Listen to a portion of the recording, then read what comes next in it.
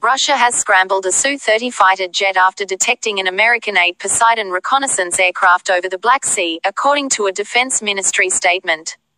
The U.S. spy plane was approaching at high speed to the Russian border, it said. The Russian fighter jet buzzed the U.S. Navy reconnaissance plane at around 1 p.m. local time, 10 o'clock GMT, as it was flying over the neutral waters of the Black Sea, the ministry said. After moving closer, the Russian Su-30 fighter jet flew over the object and visually identified it as an American reconnaissance aircraft р8А Poseidon, the statement reads. After the spy plane was intercepted by the Russian Air Force, the U.S. aircraft changed course and flew away.